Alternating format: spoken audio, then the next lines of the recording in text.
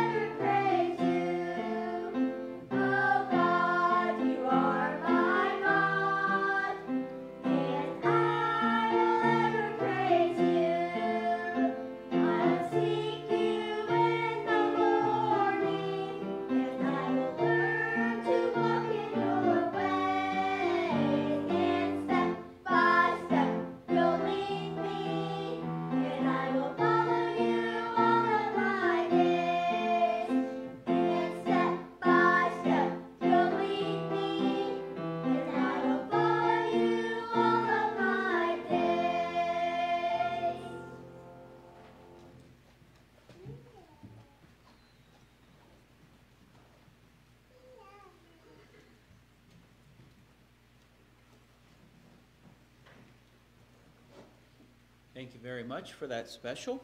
180 is our next song together. 180.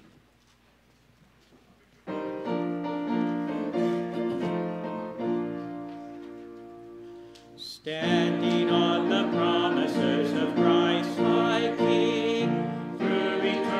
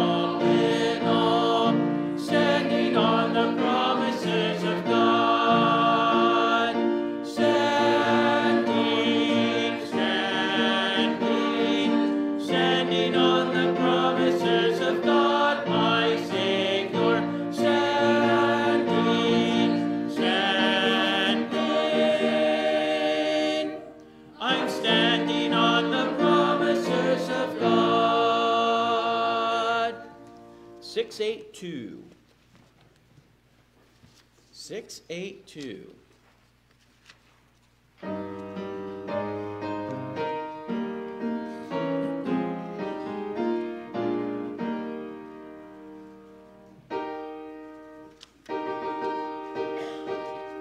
God of our fathers, whose almighty hand reach forth in beauty all the stars.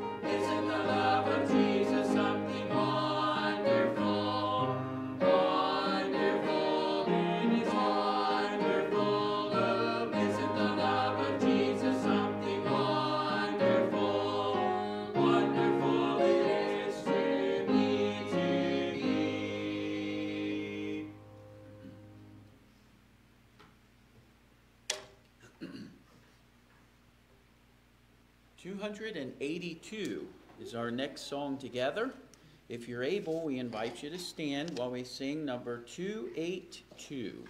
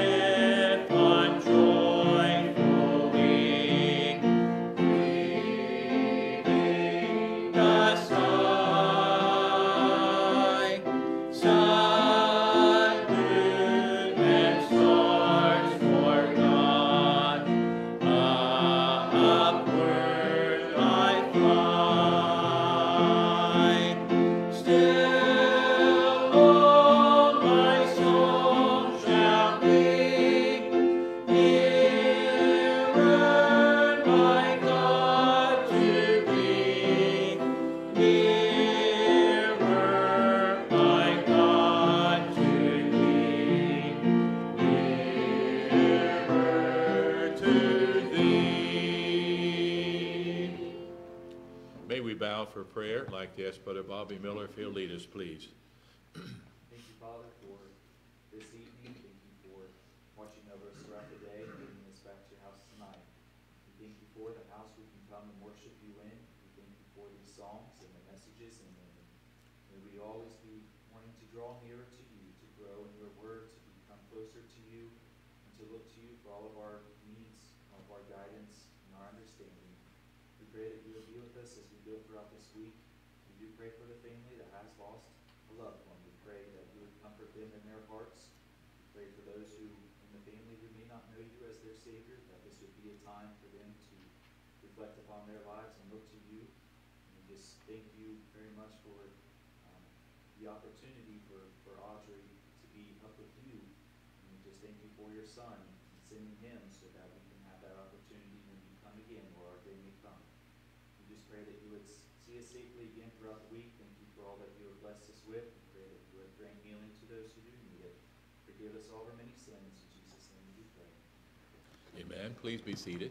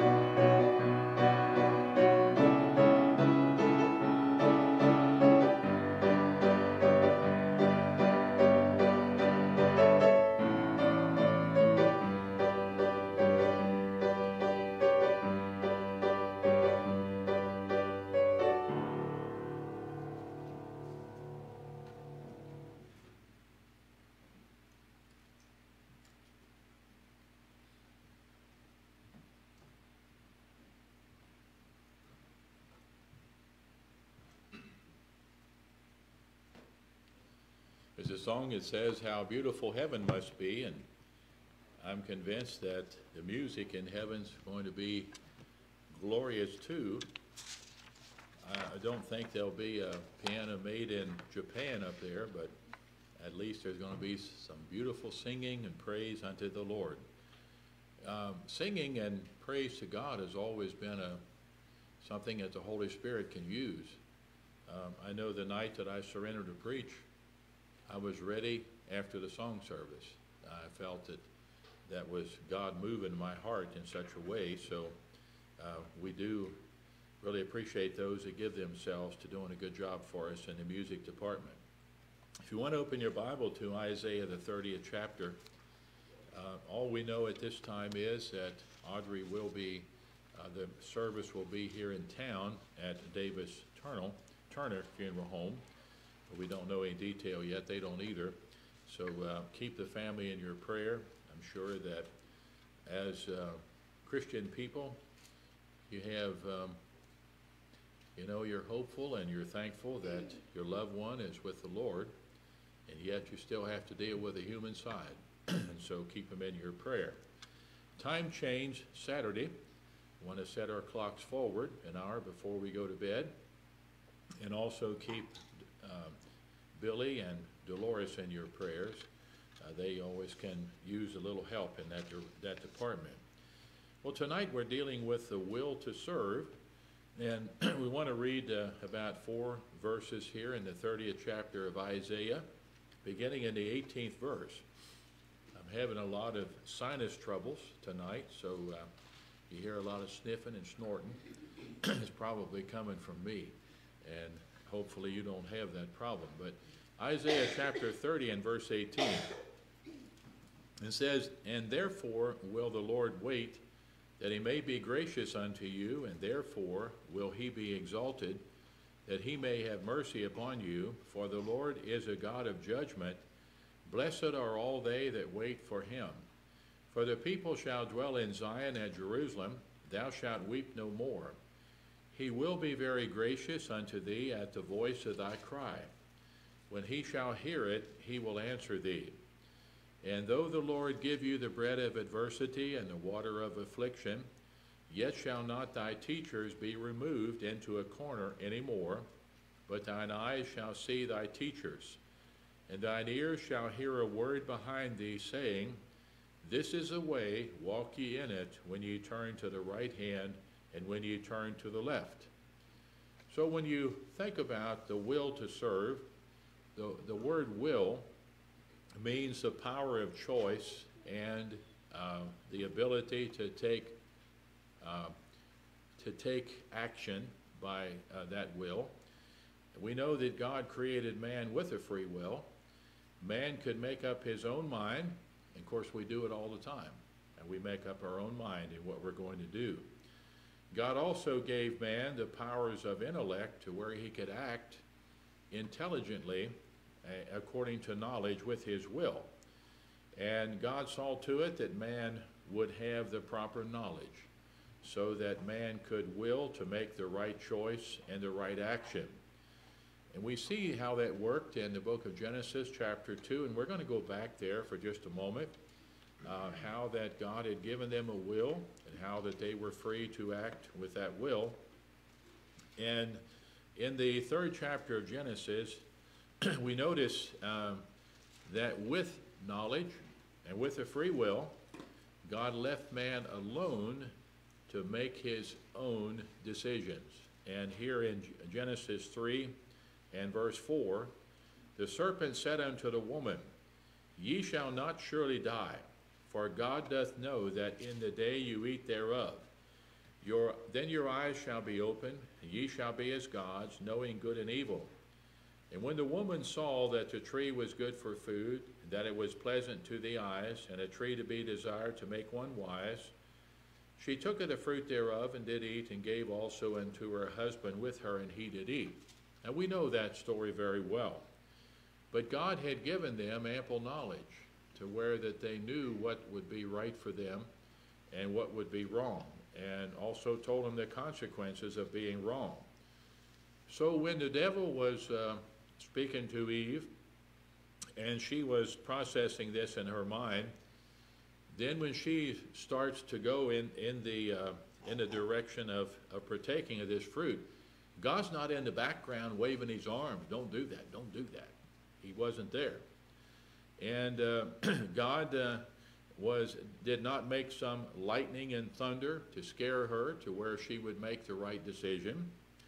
God did not cause, and you could think a whole lot of things that could have happened to distract her from doing this. He didn't cause the fruit to fall off the trees to where that she would be afraid to make a wrong decision. Now that may sound a little corny, but I think you'll be able to see where I'm coming from. In the 12th chapter of Matthew, in Matthew chapter 12, and there in verse 38, in Matthew chapter 12 and verse 38, then certain of the scribes and of the Pharisees answered, saying, Master, we would see a sign from thee.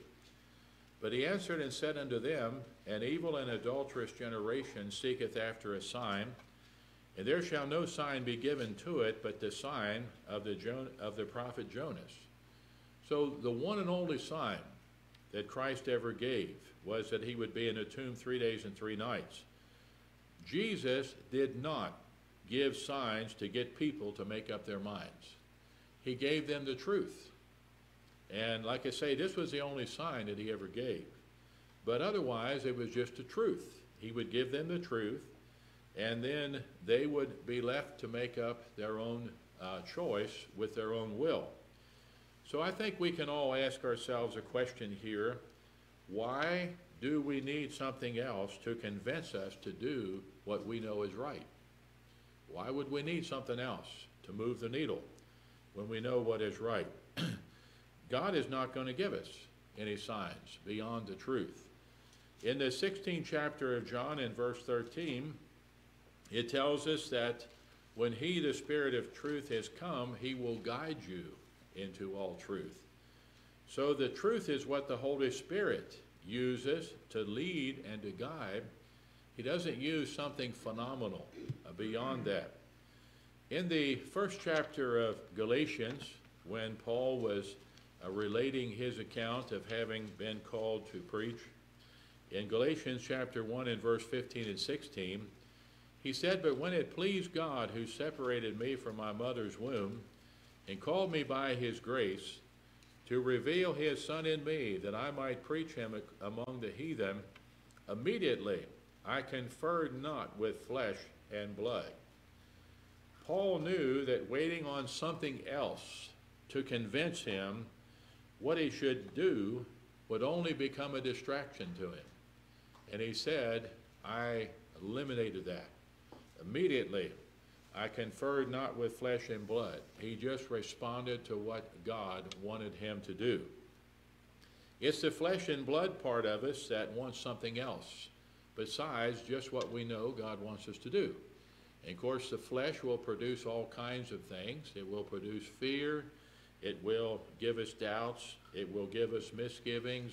It will give us desires that are contrary to what God wants. And of course, you can go on, just endless things that the flesh can produce that will become obstacles to us doing what we know God wants us to do. And that's what the scripture refers to of the flesh lusting against the spirit. But I want to notice something with Elijah back in 1 Kings chapter 19. In 1 Kings chapter 19, Elijah had performed a marvelous ministry in Israel, and we're not going to go into that story. But after that he had performed it, I'm sure he probably thought that he brought Israel to a good place. And then the next day, a death warrant was issued for him. So it really took the wind out of his sails. But I want to read in verse 11 of 1 Kings 19. And he said, Go forth and stand upon the mount before the Lord. Behold, the Lord passed by, and a great and strong wind rent the mountains, and brake in pieces the rocks before the Lord. But the Lord was not in the wind. And after the wind, an earthquake, but the Lord was not in the earthquake. And after the earthquake, a fire, but the Lord was not in the fire. And after the fire, a still small voice. So think about that for just a moment. Elijah did not get any directives from the wind. He didn't get any idea of what God would have him to do from the earthquake.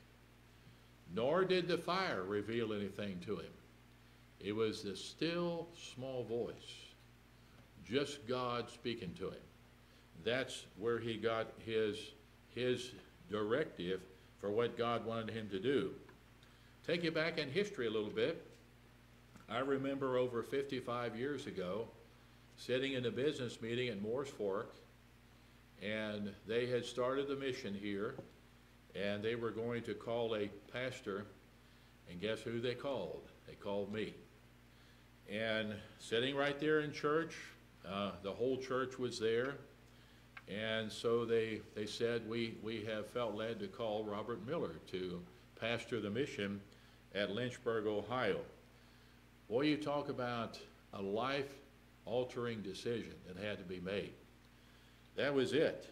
And you know what? I wanted a wind, I wanted an earthquake, and I wanted a fire to move me, to show me what to do. Because it was such a tremendous impact upon me at that time. But you know all there was? Just the call to serve. That's all there was. There was nothing else. One of the big issues that weighed on my mind, I did not want to say no to serving God. I knew that was not right at all, to say no to serving God. Plus, I didn't want to let the cause of serving God appear to be something that would be inferior to my choice. Whereas if I was to refuse to say, well, I don't think I'm the man for the job, or I don't think it's right for me, you can imagine what the conversation would be around the dinner tables of all the people there who were in that business meeting. Well, I wonder why he didn't want it. And you know, people would say, well, it looked like maybe that he felt like it was beneath him and he had something else he would rather do. I did not want it to look like in the minds of people that a call to serve God was not a top priority. So that was there. And the other thing is, I had already surrendered to preach a while back. So if you have, I've surrendered to preach. I said the Lord's called me to preach, and you've got the opportunity to preach, then what else is there? You see, it wasn't that I needed a fire and a wind and an earthquake.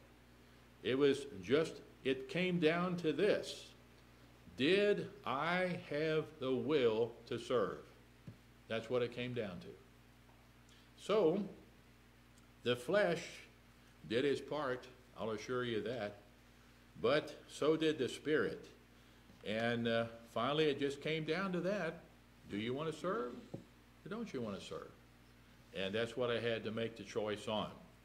The flesh will never quit, and that's why Paul said he didn't want to confer with it at all, because it's not going to quit. It's going to blow its loud trumpet all the time. Well, moving on beyond that, in 1971, our mission was organized into a autonomous church in January of 1971. So about 6 months later, half of the people were gone. They had left. There was a number of reasons, but the big reason was that our church took a stand on morality with some of the members, and a lot of people didn't like that. So at that point, we were down to about 18 people. There was Mrs. Hurt and her kids, and there was Bill Osborne, and there was myself, and there were some others, but down to about 18 people. You know, that was pretty discouraging at that point to have it come to that. It just looked like, hey, nothing's going to work here. So the flesh again, and of course the devil always gets in the picture. And believe it or not, here is the one thing that he offered me. You know how people rejoice when a person gets saved. If a person says they've been saved, but they suddenly come to realize they're not saved and they get saved, everybody's so happy that they got saved. So here's what you can do, Bob. You can say, I've never been saved. Now I'm accepting Christ as my Savior. Everybody will be happy now that you're saved, but that'll relieve you from being a preacher, because it was all done before you were saved. Well, that was what the devil put in my mind that I could do. But the Spirit was there. You know, here's what I want to say about that. You cannot build a future on a lie. You can't do it.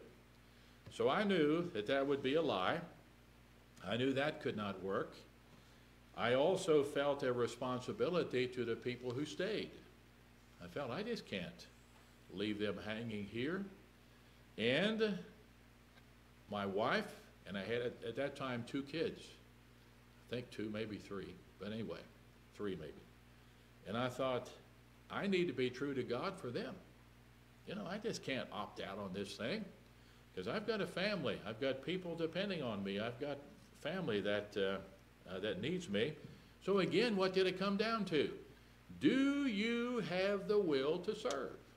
That's what it came down to. And as I look back over my entire life, and going back prior to even being called to preach, there were a lot of crossroads. You know, life has a lot of crossroads. And I know choices I had to make in school, choices I had to make when I was working. And it all came down again, do you have the will to serve God? Or will you give in and let something else take over? Well, today, with my age and horsepower, it's still the same. Do I have the will to serve God? It hasn't changed. It's still on the same question. So how about each of us tonight? In 1 Timothy chapter 4 and verse 12, and I think this is a verse that we all ought to really challenge ourselves with. In 1 Timothy 4:12, it says, "Let no man despise thy youth, but be thou an example of the believers in word, in conversation, in charity, in spirit, in faith, and in purity." So look at that responsibility. Exampleship. Exampleship. Showing other people what it is to really struggle and strive and go ahead and have the will to serve God. It's not about our circumstances or what other people do. It always comes back to the question, do I have the will to serve God? That's what it comes back to. Now I want to go to Hebrews chapter 4. This is a very important information for us, and show us how that the Spirit of God will make the way for us if we have the will to serve, because Christ made provision for that. And here in Hebrews chapter 4 and verse 14, "Seeing then that we have a great high priest that is passed into the heavens, Jesus the Son of God, let us hold fast our profession. For we have not an high priest which cannot be touched with a feeling of our infirmities." Don't ever forget that. You're not alone. Whatever you're feeling, the Lord knows all about it. And so it says, "He was in all points tempted like as we are, yet without sin. Let us therefore come boldly unto the throne of grace." And there's 2 important things here that we want to point out. First of all, that we may obtain mercy. What do we need mercy for? There's a part of us that doesn't want to serve God. There's a part of us that will have all of these reasons why we should not serve God. Well, I need mercy for that one. Then, find grace to help in time of need. That's for the part of us that wants to serve God. So Christ made provision for all of it. Now, nowhere does the Bible say that there's going to come the day when we'll be such a spiritual giant that the battle with the flesh is all going to be over, and that we can just wait a while and all of our clouds are going to pass away and it'll all be clear sky and everything just exactly the way it should be to serve God. Romans chapter 7, and I'm really thankful for that chapter in the Bible, because it really tells it like it is. It tells you about the fleshly side of what it's doing. And then, of course, being born again, having a spiritual side. But here in Romans 7:22, I delight in the law of God after the inward man. But I see another law in my members. So here's the flesh, warring against the law of my mind, and bringing me into captivity to the law of sin which is in my members. O wretched man that I am. Have you ever come to that conclusion? Boy, I'm not much of a Christian. I don't feel like a Christian today. So, O wretched man that I am, who shall deliver me from the body of this death? I thank God through Jesus Christ our Lord. So we cannot put off serving God to a future time. We can only serve God in the moment. God says now is the accepted time. And let me give you an example. If you were dealing with a lost person and they were at the point where they were ready to be saved, they were under conviction, but they were to start talking about they had come from a family of a different religious belief, and you know, there would be a lot of people that wouldn't understand if they was to accept the Lord and serve the Lord. And then they might even have a spouse that would not really be in agreement with that. Would you tell that person, wait to be saved then until your family and your spouse and everybody agrees that you should be? No, you wouldn't tell them that. You would be going against the work of the Holy Spirit, because now is the accepted time. Now is the day of salvation. So we need to apply that to our spiritual decisions. In Hebrews, the 3rd chapter, in verse 12, Hebrews 3 and verse 12, take heed, brethren, lest there be in any of you an evil heart of unbelief in departing from the living God. But exhort one another daily while it is called today, lest any of you be hardened through the deceitfulness of sin. Now, let's say that you, all of us, have somebody you love. It might be your spouse. Hopefully you love them, and children and other people. But do you find that it's easy if somebody you love walks up to you and says, I would like for you to do this? You say, no. No. It's not easy, is it? And if you have said no to somebody you love, that hits you right here too. You feel bad about that. So what I'm saying is, when we say no to God, we're affecting our heart. We're affecting our own heart if we say no to God. So for our will to be correct in serving God, we must act upon the knowledge that God gives us about serving him. And that's what we find back in Isaiah chapter 30 and verse 21. I want to connect with that verse again. It says, thine ears shall hear a word behind thee saying, this is the way, walk ye in it, when you turn to the right hand and when you turn to the left. Now, it didn't say you're going to get a feeling. It didn't say that. It didn't say you're going to get a sign. It didn't say that there's going to be an extra beautiful day, but the word that you hear. So if we will, for the matter of serving God, God's word will be the lamp to our feet and the light to our path. I cannot tell you in the few moments we have here tonight everything that you need to know about serving God, but I can tell you how it works. And how it works is, if I really want to serve God and will to do that, God's word will be a lamp to my feet, a light to my path. It'll make the way possible. So in 1 Samuel 15:1, one of the things that God emphasized to Saul, which he did not hearken to, he said, now therefore hearken thou unto the voice of the words of the Lord. So we must seek unto the word to be our knowledge for our will to act. Now I want to go to something else that we can relate to in Ecclesiastes chapter 8. Ecclesiastes chapter 8, and there in verse 5, Ecclesiastes 8:5. Whoso keepeth the commandment shall feel no evil thing, and a wise man's heart discerneth both time and judgment. All right, we're going to do it the other reverse. We're going to do the last first, judgment. What if there were no standards for judgment?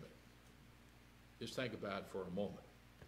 If there was no reference for a judgment at all, you could not know what is right versus what is wrong.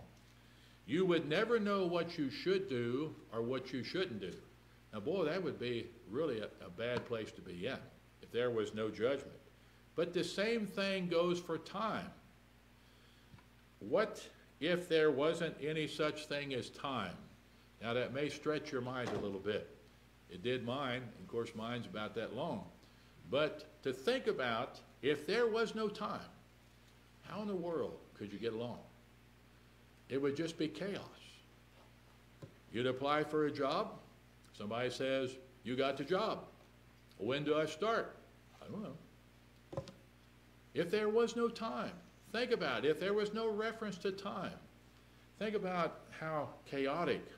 So we have to know when for our will to act correctly. That's why we have clocks. And of course, if you have a clock, you want an accurate one. You don't one that tells you a lie about the time.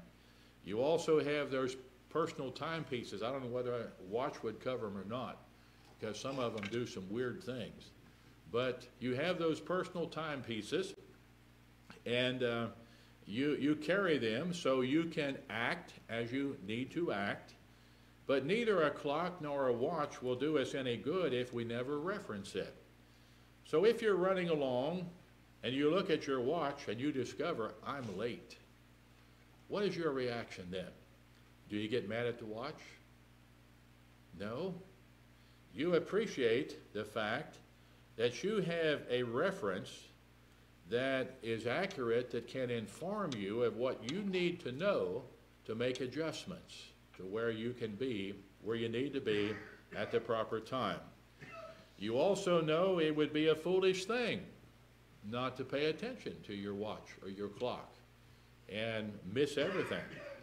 So I would like to make a comparison to our scripture back in Isaiah chapter 30 and verse 21. Thine ears shall hear a word behind thee saying, this is the way, walk ye in it, when you turn to the right hand and when you turn to the left. We need to consider God's word to be our spiritual judgment and our spiritual watch. God's word needs to be that. We should value it and want to look to it so we can make the necessary adjustments in our minds to where that we can be in harmony with God, to where our will be able to put us in harmony with God. We should believe that God's word is a more accurate reference for our life than our watches are. We should really believe that and have that confidence. And so that's why God is saying, my word will be there. You have the will, my word's going to be there for you. And it'll guide you. If you get off one way or the other, it'll tell you which way to get back. So let's just say that you give somebody a very expensive and accurate watch, but they never use it. They're always late. Well, I think that probably you would be a little frustrated with them. If you gave them a good watch and they're always late, they always miss their appointments, you would probably feel like pulling your hair out and you look like me. But think about that for a moment. If you did not use it as it was intended. God has given us a watch. He's given us a book full of judgment. And you know, the eyes of heaven see us. And God knows whether we're using it, whether we're letting that word direct us, or whether that's not where our will is. Our will would be somewhere else. So we have His word to show us how to exercise our will. But I want to just put one other statement with it. A choice to serve God will only be as effective as we take our stand in serving God. If we do not stand in our service to God, then we can say, I want to serve God all day, and it won't do us any good. We have to act upon our choice and opportunity to serve the Lord. May we bow our heads for prayer. Father, we thank you that you've given us life, and you've given us opportunity, and we know we have your word to show us the way, and we have a will that you've given us. And so I pray that as we go through life, we would know that you're watching us, you see what we do, and you are well aware of what your will can accomplish for us in life and what it can mean to not only ourselves but others. And so we just pray that we'll ever be conscious of the choices that we make. Then we pray most of all that it would be in our heart that we would want to serve you. So may you give the invitation, and thank you for your love, and comfort those who are in sorrow at this time. We pray in Jesus' name. Let's stand while we sing.